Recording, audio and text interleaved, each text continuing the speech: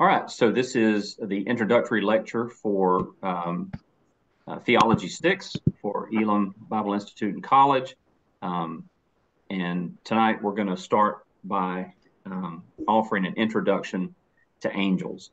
So here are the topics that we're going to cover in this lecture tonight. So we're going to just some introductory material for angels. We're going to talk about the different types of angels, and then we're going to talk about the nature of angels. And that's really as far as we're going to get tonight. And I'll just warn you before we get too far, once you start studying angels, you realize that the biblical record leaves us with a really narrow picture of what angels are and what their function is. And really, as you work through the biblical material, you discover that, a lot of the things that we believe about angels really end up being more tradition or just, speculation based on, a phrase or an interaction in the Bible. But probably the best way to have a balanced view of angels is to remember that the term angel is a functional term. It means messenger. Now, when we get to Satan, you're going to discover that Satan is not the devil's name. Satan is a functional title. So when it comes to these celestial beings, angels, demons, Satan, what you're getting are functional titles. And so the Hebrew word for messenger is malach, and the Greek word for messenger is angelos. And we get angel from angelos. And so really the biggest thing to remember is that angel means messenger. And I'll tell you where it really shows up. There are a couple of instances in the Old Testament where it says an angel spoke. And you read it in the context and you're like, that's Jesus. Why is it calling Jesus an angel? Is Jesus an angel? Well, it's using the term messenger, right? A messenger came. And so unless the biblical passage that you're reading is clearly identifying this celestial being as, Jesus present in the Old Testament or a specific angelic being, you're not going to do any disservice, any hermeneutical disservice if you just translate it messenger. I think that's the best way to go. But it's a functional title. So angel is just a functional title. So one of the things that we know about angels is that they are immortal, but they are not eternal. Somebody tell me what they think I mean by that. They're immortal, but not eternal. So that would probably mean that they can't be killed, but they're created beings. That is exactly right. Yeah, God created them. But there's an exception to that, Aaron. Okay. They are immortal, but the fallen angels, Gehenna, or the lake of fire, has been reserved for them. So you would consider them immortal in the same sense that people that go to hell are immortal, but there's no life for them in that immortality. Yeah. There's just suffering. But you're exactly right. So they have a beginning, right? They're created beings. And we don't just think this, that the Bible's very clear. And I'm not going to read these passages. I'm just going to reference them and you guys can look them up. But we know from the Old Testament that the origin of angels lies in the creative act of God. Psalm 148 names these things that God created, the sun and the moon, the stars. And in that category of created things in Psalm 148, he lists angels. So it says, for he commanded and they were created. So we know that angels were created.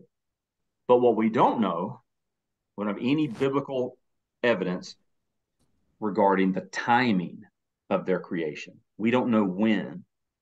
Now, I think that if you were to poll 100 Christians that were serious about their faith and knew at least a little bit about angels, you were to poll them and you say, when do you think angels were created?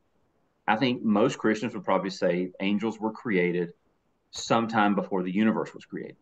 That seems to be sort of an intuitive Christian answer. But the problem with that answer is we don't have any biblical basis for that answer. So we don't know when they were created. They're not mentioned in the creation narrative, but that doesn't mean they don't exist. In fact, the very first mention of angels is in Genesis 3:24, where God places a cherubim, which is a type of angel we're going to talk about in a minute, places a cherubim to guard the way to the tree of life. So this means at the very least, they were created prior to that event. But here's the other issue. We don't know how long Adam and Eve were in the garden before the fall. You know, when you read it in Genesis, you get this idea that they were created, they were married, they celebrated and went straight to the tree of the knowledge of good and evil, right? But we don't know that. You know, it could have been hundreds of thousands or millions of years that they were in the garden before the fall. We just don't know the answer to that. But regarding angels, we know they were created. We just don't know when. But interestingly, like humans, some angels, we have to assume maybe all angels, but at least some of them bear names, right? Gabriel, Michael. So they're so in God's creative function, it was a personal enough creative act that he named them, which I think is really, really interesting. So they're not just celestial robots, if you will. They are created beings. It doesn't say they're created in the image of God like humans are, but they're created beings. And if you didn't know anything else about them, but you knew they were given names, then that certainly speaks to a higher order of creation. Because what the animals don't have are individual names. You have cows, sheep, donkey, right? We name our pets because we care about them. If you get a puppy, you name it. The reason you name it is because that's kind of your way of saying, this is my puppy. I'm putting sort of my thumbprint, my stamp on this puppy. You wouldn't just call it dog, right? I mean, I guess you could. That sounds like something I would do, but you wouldn't just call it dog. And so the fact that angels have names speaks to a higher order of relationship with God. But based on what we know about humans, not as high in order as humans. Does that make sense? Any questions about that? So one of the functions of angels that we see in scriptures that they are speech agents, meaning that they speak for God, speak to people for God. A good example is when Gabriel spoke to Mary at the incarnation, at her pregnancy. We know they're held morally accountable by God. We know that the fallen angels will be judged. It's interesting that when the book of Revelation speaks about the lake of fire, it says the lake of fire reserved for the devil and his angels. So the lake of fire wasn't created for people, it was created for the devil and for angels. And so we know they'll be judged. One interesting tidbit is that humans are commanded to love God. You shall love the Lord your God with all your heart, your soul, your mind, and your strength, right? The Shema, right? We are not, however, commanded to love angels. We don't worship angels. We don't pray to angels. And we don't express worship to angels. They are, in many ways, co-laborers in God's kingdom, but not infected with a sin nature like humans. Any questions up to this point? All right, let's talk about the types of angels. First type of angel we see in the Bible is archangels, and there are only two references to archangels in Scripture. You have 1 Thessalonians 4:16 and Jude 9. And in Jude 9, Michael is specifically named. Now, we're not going to get into it. If this were a study of Jude, we certainly would. But Jude is an interesting book because Jude quotes extra biblical sources, the book of Enoch. And so you have some of that discussion of angels that we believe quite possibly Jude was pulling from the book of Enoch. And so if Jude is pulling from the book of Enoch, it lands in the book of Jude, and we consider that, First Timothy 3:16 says that all scripture is breathed out of God, and we believe it's holy scripture. Then does that mean Enoch is as well, the book of Enoch, or does it just mean that portion? But Jude 9 mentions Michael. Michael is the leader of the good angels in the war against the dragon in Revelation 12:7. Gabriel, so Michael and Gabriel are the two angels that get the most name recognition in Scripture. And people often identify Gabriel as an archangel, but the Bible doesn't identify him as an archangel. And so I don't know if you have picked up on the pattern that we're dealing with in this lecture, but there's a lot of things about angels that we take for granted that we're assuming. Like, we just assume that Gabriel is an archangel, but the Bible doesn't say either way. It just names him, right? And so what I do think we could say, though, is that if there is a hierarchy of angels, and I believe that there is, I think it's reasonable to assume that an archangel would be at the top of the hierarchy. And the reason I say that is because of the place given to Michael in the end of things, in eschatology, right? Particularly the book of Revelation. It's Michael that is leading the other celestial beings in the war against the dragon. And so I think in the hierarchy, if there is, and I believe there is, then an archangel would stand atop that hierarchy. So the first type of angel you have is an archangel. The second type you have is just an angel, just I don't want to say regular run of the mill, but just an angel without any other titles. And I think this classification seems to be the most numerous of these celestial beings. Really good example, Luke 28, 2, 8 through 15, an angel, just an angel, not Michael, not Gabriel.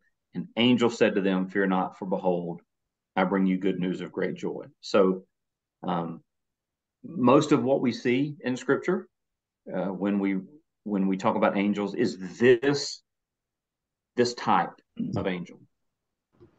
Third type of angel is a seraphim. There's only one passage in the Bible that specifically mentions a seraphim, but it is extremely instructive, and it's from Isaiah 6, 1 through 6. I'm just going to read it for you here. Isaiah writes, in the year King Uzziah died, I saw the Lord sitting on a throne high and lifted up, and the train of his robe filled the temple. Above him stood the seraphim. Each had 6 wings. With 2 he covered his face, 2 he covered his feet, and with 2 he flew. And one called to another and said, Holy, holy, holy is the Lord of hosts. The whole earth is full of his glory. And that's one of the most specific passages we have in the whole Bible about any particular type of angel, and that is the seraphim. And I think that when you look at those categories of angels, archangels, and seraphim, or I'm sorry, when you look at seraphim and cherubim, which we're going to talk about cherubim in just a minute, what you're going to find when you read through Scripture is you're going to find that those angels tend to be really closely associated with both the presence of God and with purifying fire. Typically, when the Bible talks about fire, it's speaking of judgment. Any questions about archangels, angels, or seraphim?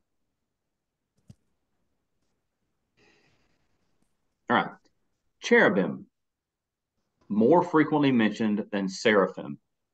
1 Samuel 4, 2 Samuel 6, 2 Kings 19, Psalm 80, verse 1, and Psalm 99, verse 1. Very first mention of a seraphim, of a cherubim rather, is Genesis 3, which I covered a few minutes ago.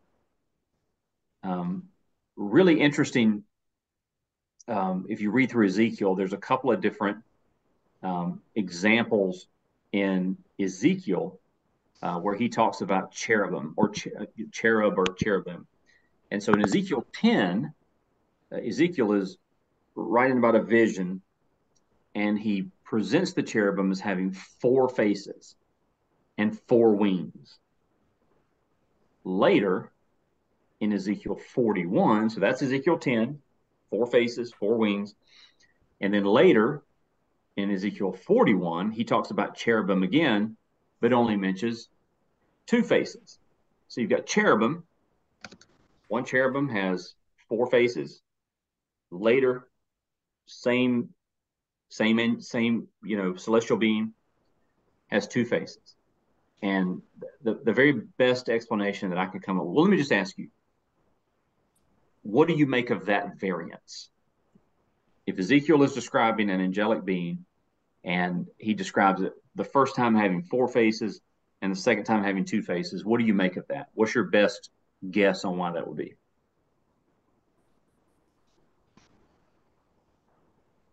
I would say either there's like different types of cherubim. So like God created cherubim like different ways. So there's like a variety. The other thing that I would probably say is like I do believe when you're reading some of those passages, it's not that they're not like literal. I do believe that they're 100% literal, but they're also like pictures into stuff that we just don't understand.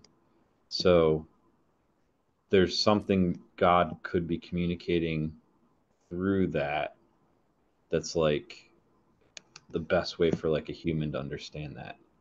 Because it's so like you're getting into the spiritual realm, which is there's a lot of mystery with that. And so it's like the same thing you're looking in Revelation and like certain creatures look like mixes of animals and stuff like that. So that's what I came up with too, Aaron. Either there's a couple of different, at least, right? 2 different kinds of cherubim, or maybe this vision is so symbol laden that we're just, we see darkly, right? Like it's shrouded. So um, so I think that it's either really symbol laden and not as literal as we think it is, or they're different types. So I kind of came to the same conclusion. Jenny or Josh, do y'all have anything different you want to chime in there? Okay. Jenny's hiding behind the glory of the Lord over there. All right. So some theologians think that cherubim and seraphim are the same creatures, but I don't think there's enough evidence really um, to definitively say. But I think since they're mentioned as separate creatures, I think it's more likely that they are.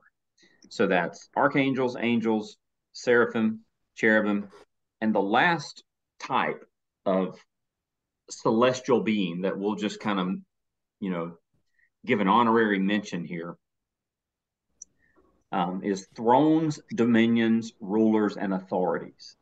Paul mentions them in 1 Corinthians 15, or I'm sorry, in Colossians 1, 15 and 16. He says, he, being Jesus, he is the image of the invisible God, the firstborn of all creation.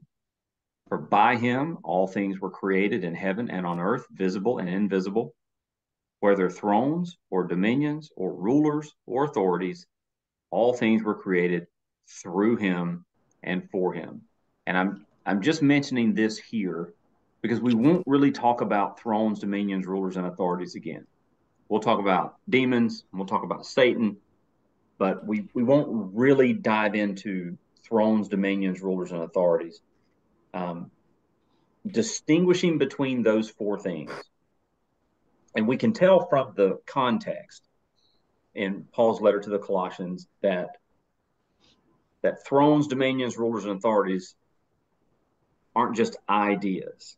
The context of the passage would suggest that they're not just ideas, but they're types of spiritual forces or beings that he is referring to. The problem for us is that it's really difficult for us to distinguish between these four things based on the biblical record. Now, you may find a teacher online, or you may find a preacher that really believes they have the answer to what a throne, dominion, ruler, and authority is, and they may make a really good case for it, and they may even be right. But for the purposes of our discussion here, all I'm going to say is that because of the passage of time and the decay of language, the best we can do is speculate about what a throne, a dominion, a ruler, and an authority is. And I'm not saying we can't know for sure. I'm just saying that to make the case, to definitively say this is what a throne, dominion, ruler, and authority is, it requires some interpretation, because you're not going to be able to go to the biblical text and say, oh, here it is, right? So, but that's really all we're going to say about thrones, dominions, rulers, and authorities. So I said that we were going to talk about the types of angels. The types of angels that we're identifying are archangels, angels, seraphim, cherubim, and then this category, thrones, dominions, rulers, and authority. Any questions about the types of angels? So every week will we be going through like each type, or is it, how would that work out?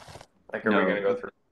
No, we'll dive a little bit deeper, but this is really, so the way this course is designed is this course is really designed to skim the surface and to give an idea. And really, honestly, there's only so far you can go with a study of angels.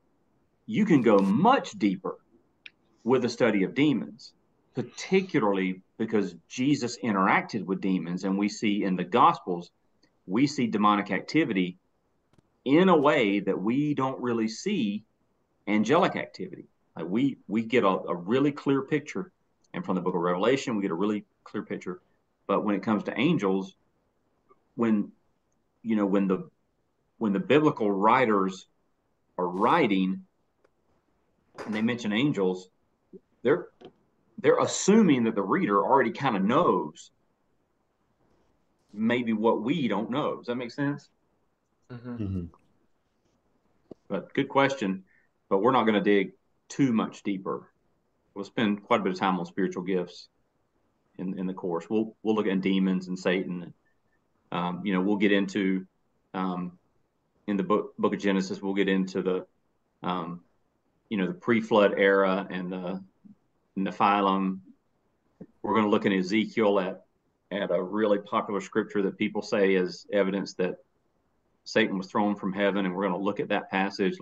So we'll spend some other time doing it. So this is really, we're not going to get much deeper than this on angels. So, but let's talk about the nature of angels. We can find enough evidence in Scripture to uncover at least five aspects of an angel's nature. First of all, angels are spirit. Hebrews 1:13-14 clearly labels them as ministering spirits. So that means that the essential nature of an angel is spirit, just like John chapter 4 says God is spirit. So angels are spirits. Number two, angels are often glorious in appearance. Revelation 18:1 says that the earth was made bright by the angel's glory. So angels are emanating the glory of heaven and God's glory, the glory of the eternal realm. And so when people see them, they often shone bright, right? They were illuminated somehow. Number 3, angels are wise, but angels are not omniscient. For instance, Gabriel appears and he interpreted Daniel's vision, but Ephesians 3:10 says they also learn and that their knowledge is dependent on unfolding events. So they're wise, but they're not all wise. They're not omniscient. Number 4, angels are powerful, but they are not omnipotent. 2 Peter 2:11 says they are powerful, but the power is limited. And then the last aspect of an angel's nature is the angels can be in many places, but they are not omnipresent. Job 1:7 reveals that they travel between heaven and earth, which means that they are not eternally present. All right, any questions about that?